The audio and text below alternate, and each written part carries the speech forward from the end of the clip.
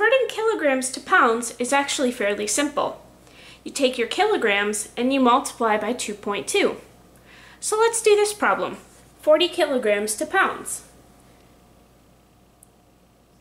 2.2 times 40.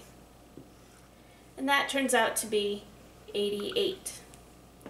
So 40 kilograms is the same as 88 pounds. Let's do another problem, except this time we're going to make it a little bit harder.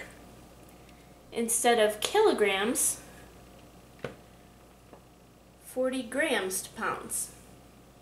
The first thing that I do is I'm going to write out my K, H, D,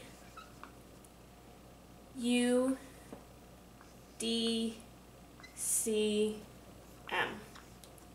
Kilo, hecto, deca, uni, deci, centi, milli. I'm going to write down my 40 and put a decimal point behind it. Now I'm over here at grams. I need to go to kilograms. So I need to move the decimal point 1, 2, 3 places to the left. 1, 2, and 3.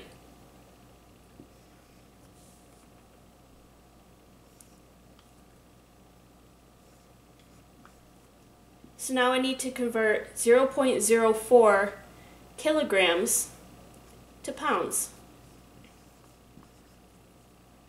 I multiply 0.04 by 2.2.